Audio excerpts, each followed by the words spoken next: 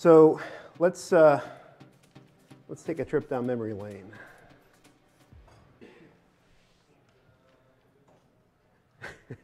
Unfortunately, the bad memories are there too. So what happened in 1995 was kind of an explosion of dangerous new function into the browser space.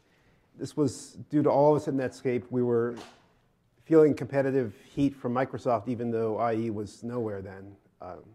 IE2 wasn't even out, I don't think. But we knew because Microsoft had tried to buy Netscape for not enough money in late '94 that they were coming after us. They were told to go get lost when they made a lowball offer by Jim Clark and Jim Barksdale, and they went away mad. They still took a little while getting their act together. They had this whole AOL killer called Blackbird going in '94. But when they saw Netscape 1 come out and take over from Mosaic, they realized something was happening that was important. Bill Gates at some point wrote his famous internet tidal wave memo. And Gates was really good at cracking the whip and getting everybody to line up in March.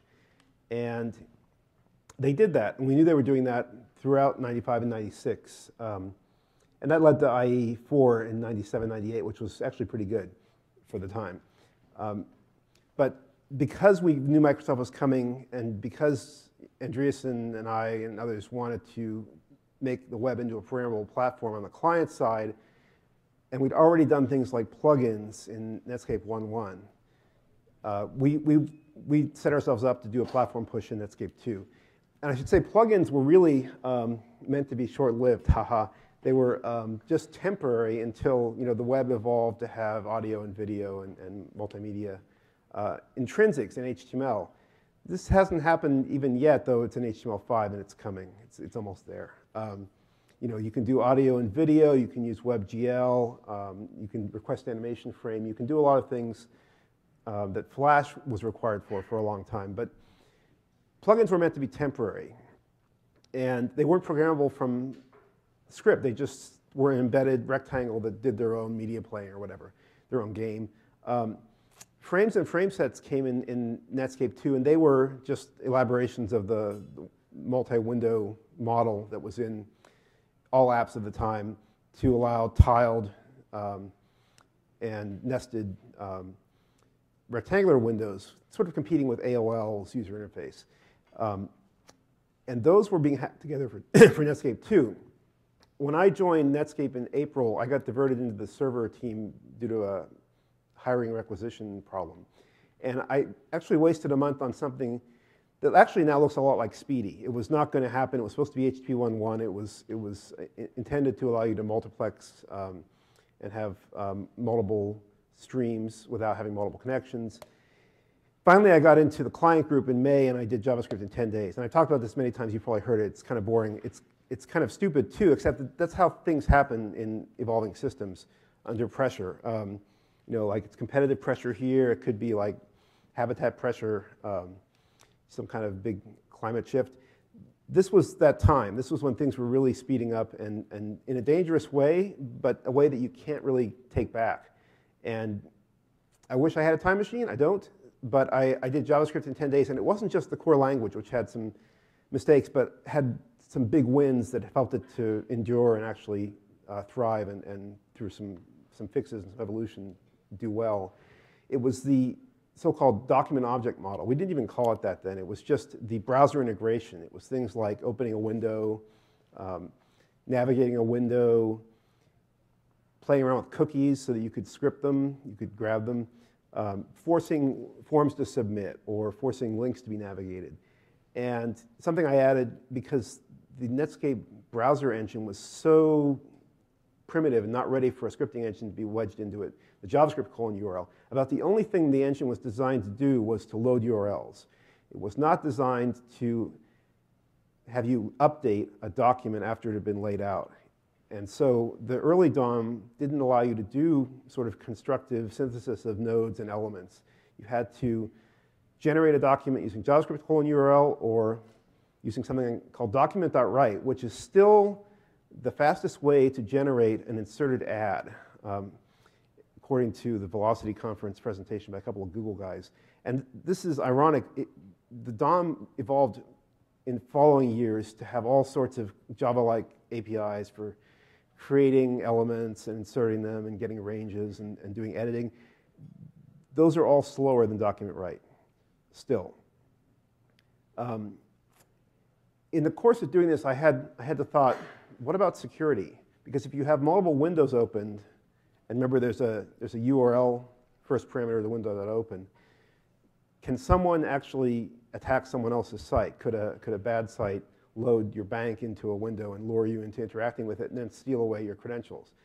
Could some merchant online steal away your, be tricked into giving up your credit card? This is still a problem, as you all know, but I didn't have much time to think about it, so I thought, what should I use to identify the principals, the actors in this security model, so that I can isolate them? And I came up with this idea of the origin, which is part of the URL.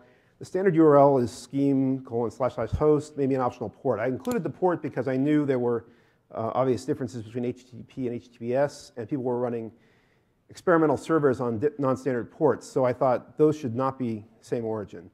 I tried labeling everything with origin, but I didn't want to actually copy it around, so there's a sort of a unforgeable link up the containment hierarchy in the data model, the DOM, that gets you to the window, which is the container for the document, and that's where the data origin label lives. And code, when it's compiled, has the origin of the document it was loaded from, the script tag was embedded in, copied into the compiled code. So you can make these sort of access control judgments based on the subject and the object, the running code and the data that it's looking at. And it's done based on this origin substring of the URL, and it's based on a string compare. There were lots of bugs. You may familiarize yourself with these at OWASP or Wikipedia. Even now there are bugs, but then there were horrendous bugs. The file colon URLs were all same origin. This was a big problem. They're now, each file has its own origin. This is a little restrictive when you want to have a sort of a subtree in your file system, have same origin relations. And we're working on how to fix that in the standards process. I don't think that's been solved yet. Some of the funny URLs Netscape came up with over the years for mail also need to have finer grained origin than just the scheme, host, and port. They need to have each message be its own origin. So these were patched. So right away we're in this mode of taking a simple idea that's too simple, simplistic, and patching it, and that's a bad smell. But we're also in an evolving system with competitive dynamic where you don't get to take back mistakes. You have to sort of evolve along a path and try to correct course and not get boxed into a canyon where you go extinct. So that evolution continued in Netscape 3, and at this point, IE3 was coming along, and you could tell that Microsoft was serious about the web. When Microsoft gets serious, they start iterating, and by the time they get to version 3, things are looking threatening, and by the time they get to version 4, they're actually better than whatever they embraced and extended. So there wasn't much we could do here. Netscape was also killing itself by using its IPO mad money to acquire a bunch of startups that had nothing to do with browsers or security. They acquired a bunch of server companies, again, not much help on security. They acquired a bunch of enterprise groupware sort of related companies, well, one in particular, and that helped take Netscape down. So it wasn't just Microsoft. And some of us, like I was the only guy on JavaScript this whole time, were having this doomed feeling. It became a mantra around Netscape. But we persevered for some crazy reason, and eventually, around the time of Netscape 4, I did get help. There was a JavaScript team finally. There was also a giant Java team heading for a layoff. Java was something that everybody thought would be the big, serious language everyone who was a real programmer used, and JavaScript was just this silly, duct tape language, a term I do not like, that you would use to glue together these Java components.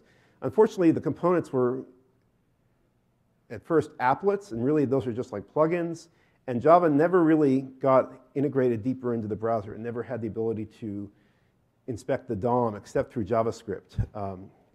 Sun was just going in a different direction. Netscape was abandoning its platform intentions, trying to get into other businesses as Windows bundled IE and took away all the profit from the browser market.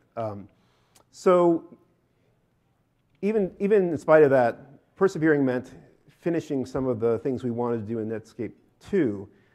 I added support for script loading. script source equals. And I allowed it to go cross-site because, hey, everything does. Images do. There's lots of ways to do this in HTML. Even then, in HTML3.2, you could go cross-site. So why not? And it was intended to be like pound include. You could just have your resources on a scripts.yahoo.com, and you could load them from finance.yahoo.com or whatever. And there shouldn't be any, in principle, any reason why the origin definition should prevent you from doing that. You're just sort of pound including them. You're bringing them into your own trusted computing base. Not a good idea. Unfortunately, that's one of those decisions that we can't really recall easily, though I'll talk about trying to do that at the end. And I added something called document.domain because, again, people were writing things like shared assets.yahoo.com and games.yahoo.com, and they wanted scripts in those two to be same origin. So only by mutualism, by both of those sites' scripts saying document.domain equals yahoo.com, they join their superdomain. This seemed like a good idea, too. It's something that has not grown well. It changed the effective origin of the mutual scripts, but it did not change, in the long run, all the notions of origin. As the web has evolved, and as Ian Hickson has worked on HTML5, we've stepped away from this notion that document.domain can change your origin. It now changes your effective origin, and only certain judgments are based on the same origin test applied to the effective origin. Others still are new tests applied to the original origin. There's a history of people using document.domain improperly. There's also been some problems with browser implementations where it wasn't really secure. You didn't have to have both parties do it. And of course, we're trusting the DNS, which is another point of attack. I was going to list a bunch of XSS history here, but it's actually too depressing. And I've been traveling, and I started to do it, and I just couldn't do it. I had to lie down until I felt better. You can find this pretty well documented, and it's been ably studied by fine academic researchers. Adam Barth and Colin Jackson, when they were at Stanford, did a lot of great work here, taxonomizing it. Basically, it's code injection or code and text encoding problems that allow confusion of code and data. Data for code. Something that looks benign becomes injected script. And then, XSS can provide grounds for CSRF. I'm not going to talk about CSRF too much. I think OWASP best practices has that one licked. I hope so anyway. But, there are things we can do. There are browser-based attempts to do filters for reflected XSSs. We saw problems there, right? IE8 tried it, and it led to actual new exploits. It's tricky to do. I think the way Chrome does it is good. It still has a few false positives. And that leads me to the topic I really want to present to you, because I think this is possibly that box canyon that may lead to extinction, but we may find a path out of it and live. And that is that in the browser game theory, I think Jeremiah must have talked about this earlier today, the battle of browsers, none of them will actually break the web to improve it, to fix some of these design flaws. Because if they do, they lose market share. And even if they don't lose market share, they're taking a bet. Say they don't break it, they just add something better that's new and that's on the side. And over time, you can evangelize that, and developers should migrate to that, and OWASP can help server-side people see that that's a better practice and switch to that. The bad old thing is still there as an attractive nuisance, but with enough deprecation and time and enough better developer ergonomics and evangelization of the new thing, eventually people switch to the new thing, and then you kill the old thing. I believe in this approach. This can be done, but it has to be done fairly incrementally. If you try to do a big jump to something new, then beyond the obvious risk that you're going to make mistakes there too, because the more complex, the more likely it is to have problems that you don't want to commit to, and therefore you can't evangelize people to yet. Let's assume you get it right. But if it's a big enough jump, it takes a lot of time to do, so it has direct and opportunity costs. It adds risk. It means you're taking your eye off the ball competing on the old web standards. That's the game theory we're all in. I don't think it's the bad browsers. I think it's just the laws of the jungle, right? It's the way things have to be if you're in a market where switching browsers is fairly lightweight. Browsers import each other's profiles. Users are told, hey, there's a new browser. Browsers have some stickiness based on loyalty and brand values that are kind of ephemeral, or they're meaningful to users, and they summarize a whole bunch of judgments about trustworthiness and fitness, performance, but people can switch, and they do switch. Since Firefox took that market share from IE, we showed that this was possible. Mozilla succeeded. We have the world we want. We have a competitive browser market. It's more balanced than it's ever been. This is good for the standards to evolve quickly, as long as it's incremental enough, but it's bad if you try big jumps. So Google Chrome, very fast, came in as the fast to start, lightweight browser, minimal user interface, mostly the document. I remember seeing Chrome when it launched in 2008. Somebody was running it on Windows, and I was like, is that Notepad? No, wait, that's Chrome. It's grown since then. And I use Chrome every day. I use Firefox every day. I co-browse. And Chrome has its limits, too. It doesn't use process isolation above a certain number of tabs or windows for non-HTTPS. I noticed this. It has the best Flash integration, which money can buy, but it still has problems where Flash CPU hogs or hangs. And it seems to scale less well for me than the latest Firefox in terms of tabs and windows. I have twice as many in Firefox. Firefox has jank bugs because it doesn't have as much process isolation and has too much synchronous I/O, but it does tend to compete. And the latest browser market share numbers from network applications bear this out. Firefox is back in number 2. I don't know what the truth is. It's like Chrome and Firefox are like this. But it's great because nobody has a lock on the market. Nobody owns the web. And that's important because I think there's a lot of value, in spite of the horrible security problems on the web, with all the assets in the web. The fact that the end-to-end principle and the endurance of the web standards means we can create these long-lived artifacts and share them. We can hyperlink them. That is still the web's biggest virtue: the reach, the depth of linking, the fact that you don't need permission to publish. Anybody can do it. Those are important points. Those are obviously near and dear to Mozilla's mission. So I don't think vendors are too conservative. I think they're trapped in this system. And the best thing we can do is find incremental evolutionary steps that don't add too much risk, don't have too much cost against the incumbent standards, and that we can all make the hop together. And with a more competitive browser market, I think we can. So I would encourage everybody here who's interested in this to contribute to the open source browsers and to the standards process, which is also more open than it's ever been. Right? W3C lets people join the HTML list. It's kind of noisy. You have to live with that. But if you have a good idea and you can prototype it and promote it, and it's small enough, but it makes things better, you can get it in. And that's valuable.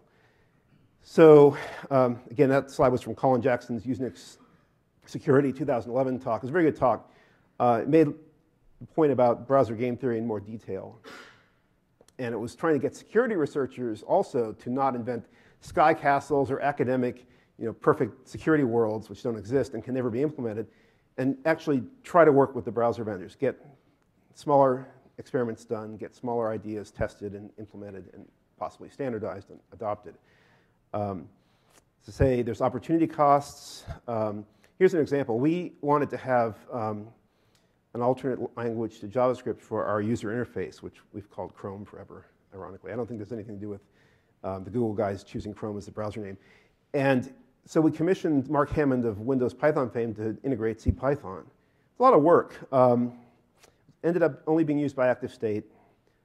There's no distribution channel for CPython itself. CPython has, it's got a lot of advantages. It's long-lived, it's stable, it's clean code, developed more to be maintainable and pedagogical than to be super fast. There's a lot of good things about it, except that it also has like unsafe FFIs and OS-dependent thread and other APIs. And there's no distribution on Windows, and I don't think Mac has it unless people install it with Darwin ports or something like that. So the costs here were high enough and the payoff was low that we ended up ripping it out. And that makes me sad. Another thing I should mention here is if you try to integrate a second language, you have, besides the attack surface I hinted at with mentioning the foreign function interface that's unsafe and the threading APIs, Python wasn't developed in a paranoid sandbox browser environment. Not that I was paranoid enough, but at least I was trying to do same origin. I was trying to do least authority where I could. Python is for like Unix hackers to write programs in, scripts in. It's like Perl and other languages. That is a more trusted mode of operation. So you'd have to do some re-engineering, and then you'd get sort of a subset of Python or a different Python.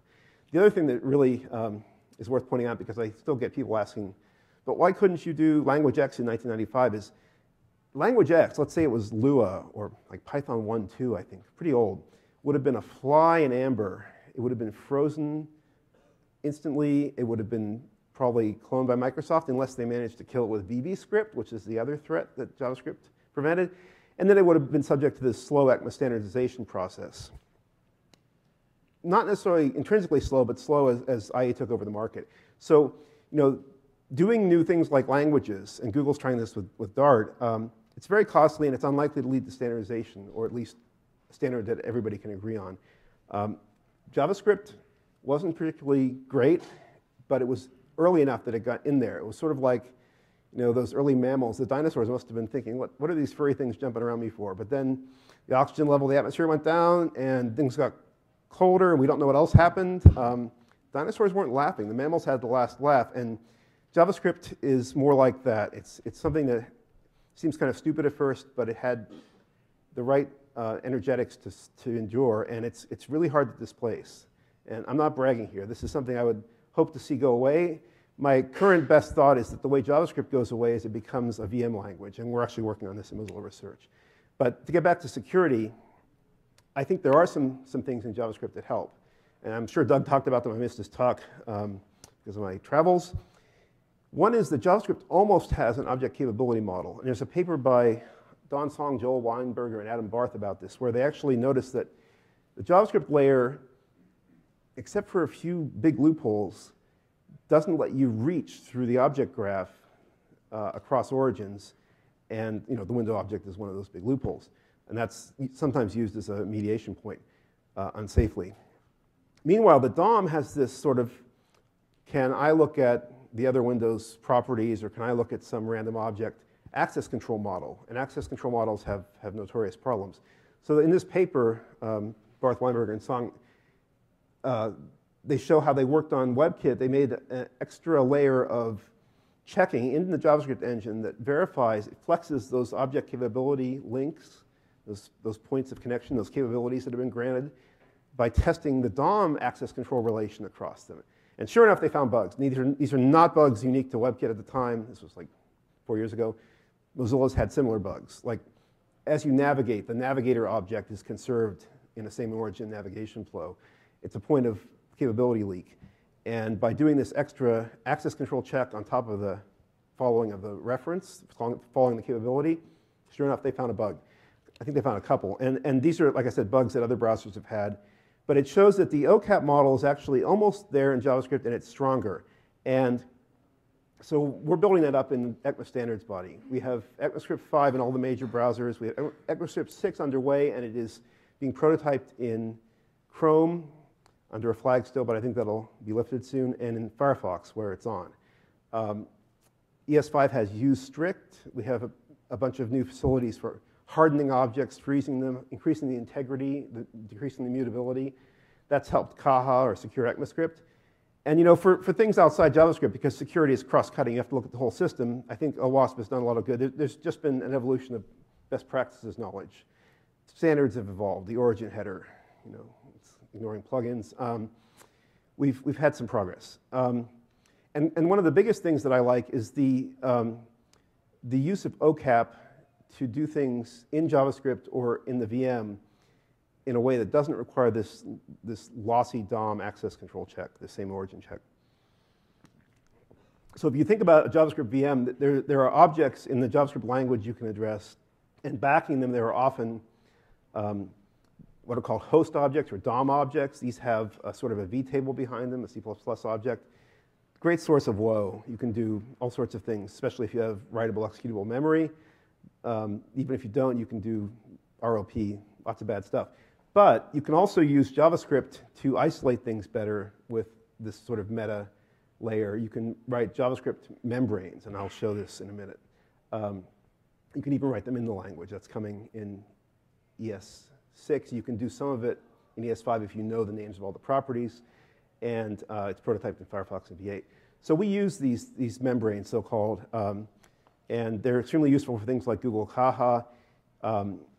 The capability model says you have to introduce or bestow a reference to be able to do anything, and you can pass that reference transparently through a membrane in order to make it revocable, and in order to sort of consolidate your mediation, your pervasive mediation, to be implemented in as few lines of C++ as possible, or JavaScript as possible, so you can have a smaller trusted control base. And that's what we do in Firefox. And I think all the browsers do variations on this now. It's absolutely necessary. This little animation is going to show revocation in a minute.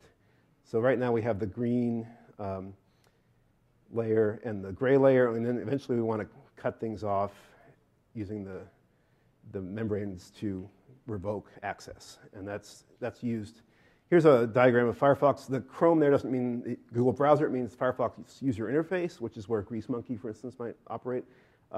These are isolated heaps. They're actually separate compartments. They could be process isolated in the future or thread isolated. So cool. It's more like an OCAP model. And now you do have cross-compartment references. You have to if you can have window.open. You can open another origin, page from another origin. You have a reference into that window, but it goes through a wrapper. That's the yellow thing. You'll notice the only arrows between the two compartments are the arrows are originating from the yellow circles. Those are the membranes or the wrappers. In this case, cross-origin wrappers. And not only can we revoke, again, we can consolidate our implementation of access control policies like the same origin policy. Now, here's something that I've been trying to get people interested in. I'm going to have to prototype it in Firefox to sell it, I think. I'm going to have to practice what I preach. It's a small enough change. It might break the web. Could be good. We have content security policy. Obviously, sites opt into that. They're going to break things on purpose because they don't want to use a val. They want to take away attack surface. But what if we could make cross-site scripts, instead of being pound included into your trusted computing base, make them be subsumed into the origin trust label lattice at a lower level from your page? They would be the origin of URL1 / URL2. And that would mean that you can make judgments on them that would distinguish them from your origin. You could say, hey, that's an ad I've included cross-site. I don't trust that thing to access my cookies, my form elements. I'll let it create new elements and fly them over annoyingly from the left in a CSS animation, but I will not let them see the rest of my DOM. That's what I propose with prototype. I'm going to have to do it in Firefox, I think, at this point. So that's my pitch, and I'm happy to take questions if there's time. Thanks. We have maybe a little time. What do you think of HTML5 iframe sandboxing for use of advertising isolation? I think it's good, and it's taking a while to get the spec and the implementations there, and then it'll take even longer to get these advertisers. Doug can tell you these advertisers are like somewhere in Russia, and they're like 7 degrees of business separation from you, the content site, the relying party, and it's going to take a long time. I don't know if you notice on YouTube, there's a lot of WebM, VPA. Google did that because they wanted an unencumbered video format, but they still use Flash and H.264 because the ads on YouTube require Flash to do ad insertion, and those advertisers are also very slow to change. So it'll be another good tool in the belt when it's there. It's not clear there'll be one true way to do advertisements. I mean, iframes have certain limitations in the CSS layout model. And these annoying things that fly in over top of your text, I'm not sure those can be done with sandboxed iframes. Maybe somebody knows. People want to inject a div directly, right? You guys know? I don't know. I would project the same origin policy into the capability model and use the capability model as the primitive layer. Capabilities, some people become such ardent fans of them that they seem like they're members of a cult, but I actually think that's the solid way to build high-integrity systems. If you don't have a reference to something, you can't mess with it.